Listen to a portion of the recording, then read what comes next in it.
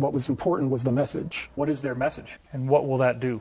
It will change the world one person at a time. Transported to the moon, and then there's a base. It's a lunar operation command. 我们在上期影片谈到汤普金斯披露了难以置信的秘密太空计划，而这里介绍一个叫科里古德的神奇人物，他正好能佐证汤普金斯的说法，而且他的经历更离奇绝伦。科里出生于1970年，从小就有知觉先知的天赋，因此成了秘密太空计划与外星人保持联络的特殊人才。据说他是一个星际种子，带有使命来到地球的宇宙灵魂，所以在6岁时就被一个神秘军主制招录培训，最后他被派去地球之外的太空专案中服役20年，期间与各种外星代表打交道，并经历诸多匪夷所思的事件。比如他曾去过地球内部，到过月球基地指挥中心，去其他星球基地执行任务，经历了类北欧外星人的20年回村技术等等。而最令人注目的就是他与蓝鸟人的接触，并受蓝鸟人之托出来说出真相，包括揭露阴谋集团内幕、秘密太空计划、地球浩劫以及刻不容缓的人类扬升计划等等。根据科里的揭露，人类在2战的时候就掌握了反重力技术，能造出飞船在太阳系飞行，并在太阳系中其他星球建有基地。它是隐藏在幕后的神秘组织影子政府制造的，以致为什么还有阿波罗登月、国际空间站等，则是另外一派所谓的公开政府执行的。两方人马都互不咬弦，甚至那公开政府都不知道幕后组织所做的事。所以罗斯福总统曾说，台面上政府的背后有着一个看不见的影子政府，在他们之上持续操控着，他们并不效忠国家，他们的所作所为承认了他们不对人民负责任。以下是科里在揭露宇宙节目中亲口说出其惊人秘密的精华。I'm your host, David Wilcock, and I'm here with Corey Goode. This is a very interesting conversation that we're having regarding the secret space program. So, Corey, it's good to have you back again. And if you could really quickly give us an overview of your involvement with what this whole space program subject has been in your life. Okay. For me, it started at the age of 6 years old when I was brought into what is known as the My Lab, some pronounce it Me Lab programs. I was identified as an intuitive empath, and I was trained, and that was enhanced. And it was enhanced to the point where I was around 12 or 13 years old, me and a few of the people that I was training with being brought into a program to where we were what they called IE support for the Earth delegation. And this was a federation of a large amount of ET federations. There was a group of 40 human-looking ETs that were pretty much always present, and some of what was going on telepathically. So we were just sitting there, and we were given this device that was a glass smart pad that's kind of like an iPad that had access to the ET, basically, database. And we were told to keep our minds occupied by looking through all this material. Towards the end of my training, it started to become pretty clear that I had done very well in the intuitive empath training. So it became very obvious that I was going to be interacting with non-terrestrials. And between the age of 16 and 17 years old, I turned 17 in February, I was taken from my room. I was then taken to Carswell Air Force Base. I was then transported to the moon, where I was transported from my house in the middle of the night by conventional means to Carswell Air Force Base. Underneath Carswell Air Force Base, in a secret area of the base, there's an elevator that takes you very far down. And many people know about the tram system that runs underneath the United States. I've heard insiders call it a sub-shuttle. Yeah, it's a shuttle system. It's like a monorail going through a tube, and it's like a maglev and also in a vacuum tube. I was transported from there to another location to where I was transported to the LOC through what some call Stargate type technology or portal technology. Your website, something called LOC. Could you tell us what that is? The Lunar Operation Command is a facility on the backside of the moon. It's built into the craters and into the rocky area to where it blends in somewhat. Some part of it is built into the rock. Very little of it is above ground. Oh, okay. And spreads out as it goes down. And I've only had access to the upper levels. There are some people that are stationed there and work there, but it's more of a way station. People are coming and going from it all the time to go to the further out into the solar system and beyond, to go out to other stations, other bases. When approaching the moon from Earth in an electrogravitic craft, you will find the moon will be at a distance, and then it will grow very quickly in front of you. And then the next thing you know, you are above the surface. You will then fly in the electrogravitic craft at breakneck speeds, except you don't feel inertia. You find yourself hugging maybe 90 feet, 300 feet above the lunar surface, going at incredible speeds until you reach a crater. And then you find yourself orbiting a crater. The person piloting the craft radios in requesting permission to land. You don't see anywhere to land. All of a sudden a little haze kind of occurs, and then there's a base. It's the Lunar Operation Command. And as you fly down and over, there is a control tower where they control the air traffic. As you fly around this base to make your final approach, you see a secondary crater. And as you fly down into that crater, it's fairly deep, and you end up popping out into a lava tube section. You then fly in and land in the bay, and you're now at the Lunar Operation Command. If there are this many craft going to and from the LOC, and you say it's on the dark side of the moon, couldn't people with their telescopes see all these ships coming and going from the moon? People do see that. There's actually another base on the backside of the moon that belongs to human beings. It belongs to one of the secret space programs called Dark Fleet that a lot of people see craft coming from.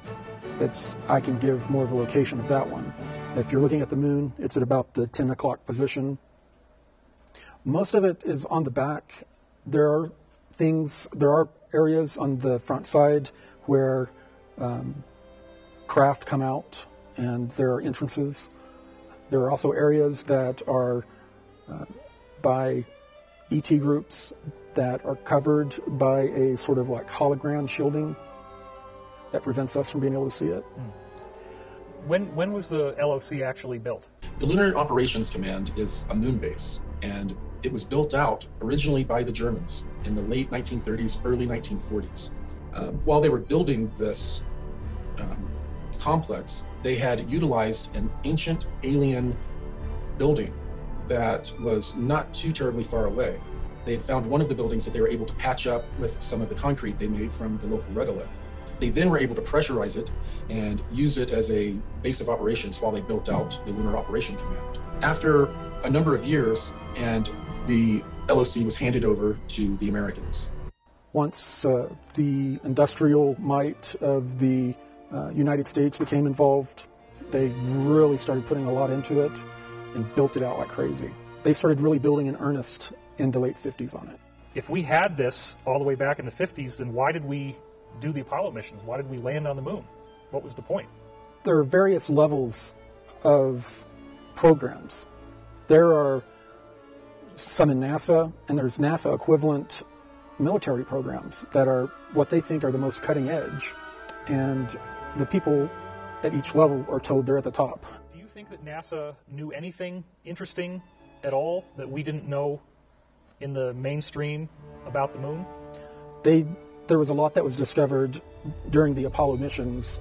In the beginning, they discovered that it was not a real good idea to slam one of their landing modules into the moon to test the instruments they placed on the moon to check for moonquake. And from what I read, they were warned not to come back. If it's our moon, shouldn't it be our property and we get to have control over the moon? No. Doesn't work that way? No. All these different regions are pretty much owned and inhabited by different ET groups. And all of the different ETs, this includes human-type ETs and the non-human types that do not particularly like each other very much. There's some sort of diplomatic agreement about the moon. There's something very special about the moon being a very diplomatic, neutral zone. So none of them will violate that. Not even the worst of them will violate. So, real quickly, what is it like when you are in the LOC? Well, until recently, I had never been to the VIP area. I had always been to just the area to where they have small, kind of not really apartments, but small little dwellings where it has 2 to 4 bunks. How long were you at the LOC before you boarded the Manta craft? It wasn't long at all. That's where I signed papers, even though I was too young to legally sign legal papers. And it was explained to me that I was doing a 20-year commitment. They called it the 20 and back. And I was then put onto this manta-looking craft. Like a stingray shape? Yeah, like a stingray or manta ray looking craft. And with a bunch of other people. And then we were transported from the moon. Okay. And how big is this Manta craft for conventional measurements? About 600 people could fly in it. Wow. So it's pretty large. Yeah. It flew us to our destination. What was the next thing that happened?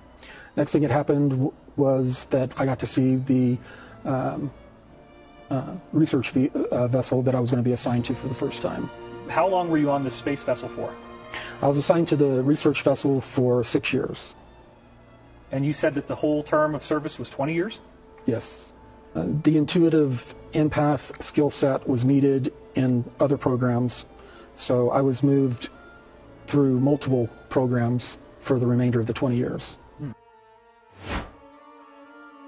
On your website, you've mentioned that there are 5 factions within the secret space program. Could you quickly delineate for us what those 5 factions are and just a little bit about what each one is like that makes them different from the others? Sure. I'll start with the oldest, which is Solar Warden. They were started back in the late 70s, 80s during the SDI, Strategic Defense Initiative, I think is what that stood for, during, just before and after Reagan. And what was Solar Warden's original responsibility? They policed the solar system from intruders, and they were getting upgrades up into the early 90s. But they were pretty much more of the aging. How does this relate to the Alliance, exactly? Okay. Well, they were kind of the root group that formed the Alliance. You had, now they're made up of breakaway or defectors from the other space fleet groups. And, some of them are from various black ops military space programs. Then we have the ICC, the Interplanetary Corporate Conglomerate, representatives in a super board, corporate board that control the infrastructure, the secret space program infrastructure that they have out in space, which is massive.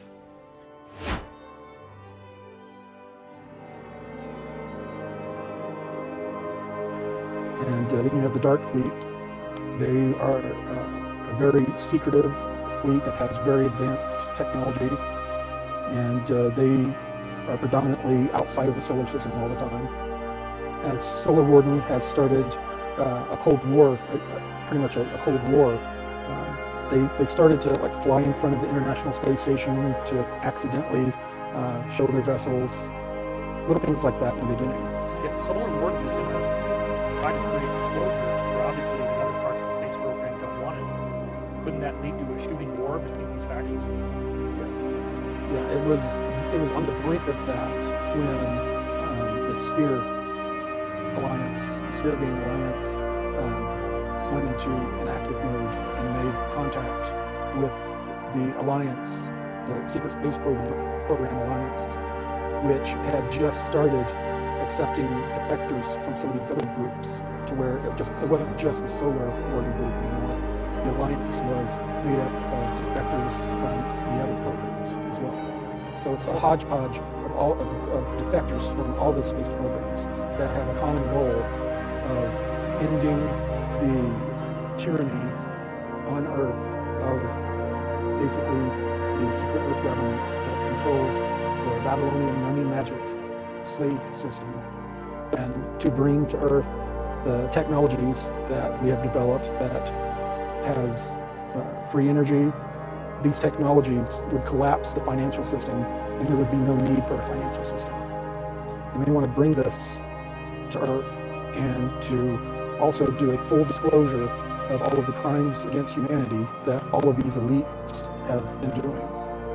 They opened up information to where those that were in the alliance now had access to information, and this seeing what was going on gave them even more incentive to want to bring it all to humanity. Yeah, that's really incredible.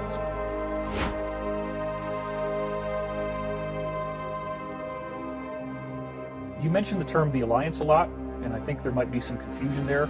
There's the Earth Alliance. They have a completely different agenda. Their agenda is to basically create a new financial system and to take down the cabal and a few other things in their agenda. And then there's the Space Alliance, and it's made up of what started off with as mainly the Solar Warden faction, and then defectors from the other secret space programs. And these defectors from the other space programs left their programs with their craft and intelligence and information and joined the Secret Space Program Alliance.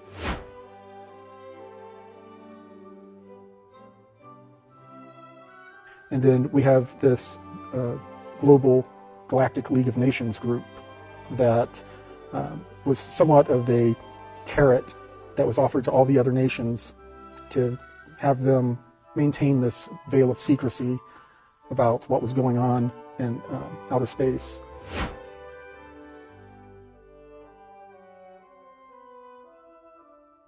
What's the sequence of events that led to you becoming a whistleblower?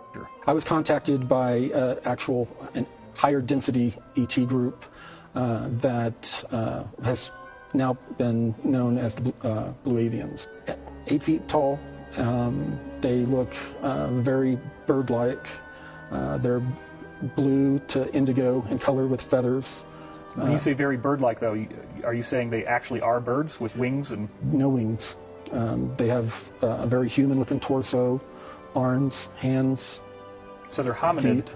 It's like a bird head on a human body? Yes, but they don't have a long beak like a lot of people are trying to depict on the internet. It's kind of it's a real soft, flexible beak, and as they speak, when they speak, they do a sign language or motion with one hand, and then they move their mouth around and they communicate telepathically. So who are these Blue Avians? Where do they come from? Do they have an agenda?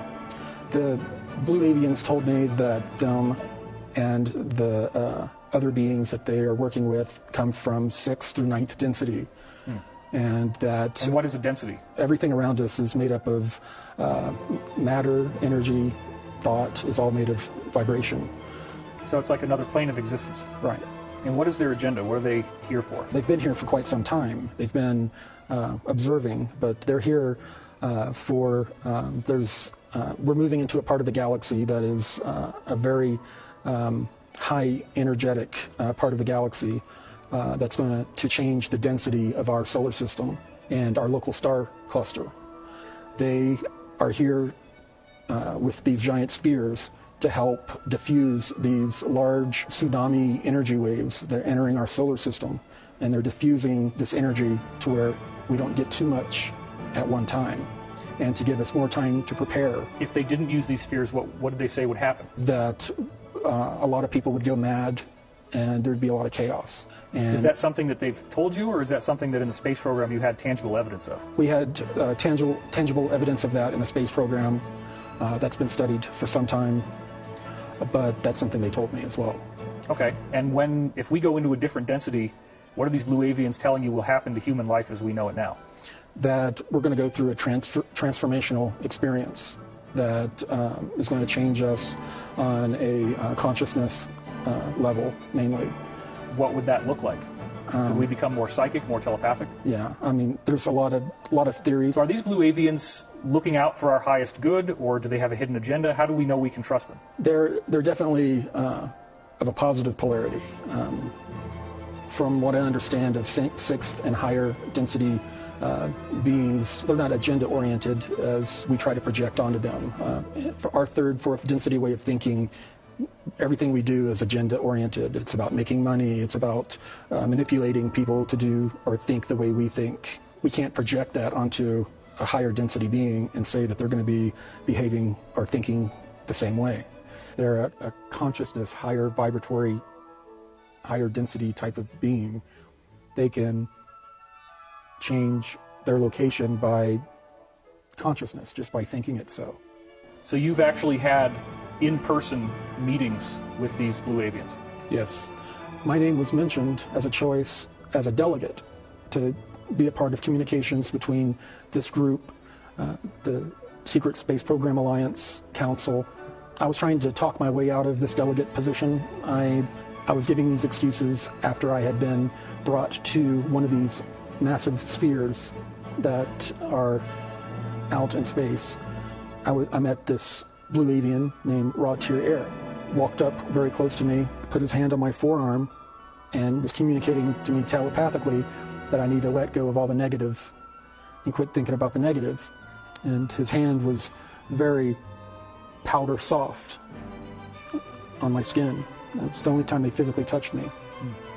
And then he told me that what was important was the message. What is their message? Their message for humanity is that, and it's the tenet of many religions, is that we need to become more loving, we need to become forgiving of ourselves and forgiving of others, thus stopping the wheel of karma. We need to focus on becoming more service to others on a daily basis, and we need to focus on raising our vibration and our consciousness. Because they've chosen you as a messenger, and clearly you're not an average guy. You have a connection to them that goes from before. The avian that I was talking to, Raw Tier Air, he informed me that I came from their soul group. There were wanderers and starseeds that were here on the earth that are here for a chosen reason. The number of people that are here right now that are here for a purpose is an astounding number. 80s, it was over 60 million or even more. I mean, the number of people that are here that are starseeds, that are wanderers, that have not awakened to that is a huge number. I'm not unique. I chose to come here during this lifetime for this purpose. They said that I needed to make sure that I didn't present myself as any type of guru or to let my ego get overdeveloped and to make it all about the message. They had told me that 3 other times in history they had communicated with humans and they tried to warn us about decisions we were making and the dangers of nuclear energy and nuclear weapons and the route we were taking. Get rid of our nuclear weapons that the military people didn't like, and we unceremoniously sent them on their way. Turned out to What be did they one. claim we would have gained if we gave up nuclear weapons? Did they want some kind of disclosure? Yes, they wanted full disclosure. They wanted us. They were prepared to provide peaceful technologies. Stated that we should focus, because of the vibratory changes that our solar system is going through, we should focus on raising our vibration and raising our consciousness. Still have some soul themselves? Yeah, everybody has a soul.